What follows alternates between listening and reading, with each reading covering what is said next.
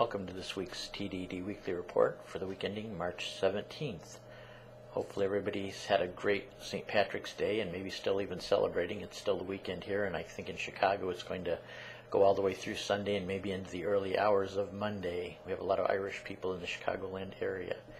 I asked my friend Baker if he could possibly send in some footage, and I'm going to start it playing right now. He sent me in some footage of a truck where he works that is filling up with compressed natural gas. It's really nice. He's showing the pump. He's showing the tanks on the truck itself. It's an Iveco truck, I'm guessing, from Italy. It has 10 tanks total and holds around 300 pounds of gas. Let's see what he says here.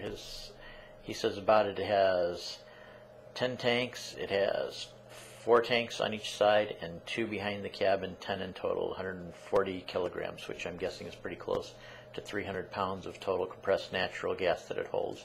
Seems like Iveco's on the cutting edge of this kind of technology, so it might be possible we even see some of the trucks here in the United States. I haven't seen one myself. Maybe they already are to some extent here in the United States, but if our technology doesn't catch up quick enough, seems like the trucks are switching to natural gas, and Iveco seems to have the lead.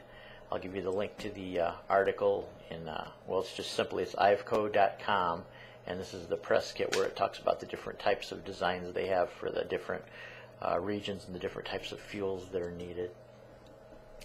Next up, this comes from Oslo, Norway, the second time, as far as I know, in recorded history, and I think the article says it too, that a meteor has actually smashed through a house.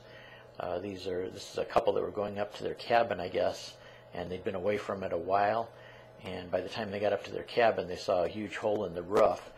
They're thinking from observations that around March 1st was when it actually happened, although they didn't get to the cabin until quite a bit later.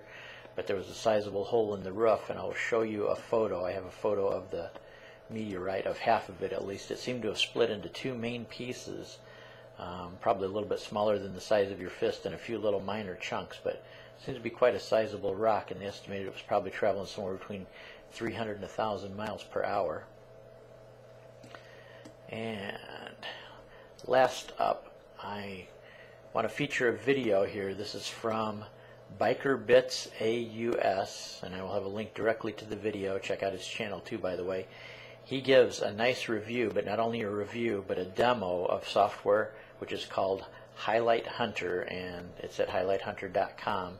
But check out his video. It's just under 12 minutes, and I like it because besides just reviewing the video, he demonstrates exactly how he uses it and shows the menus and everything.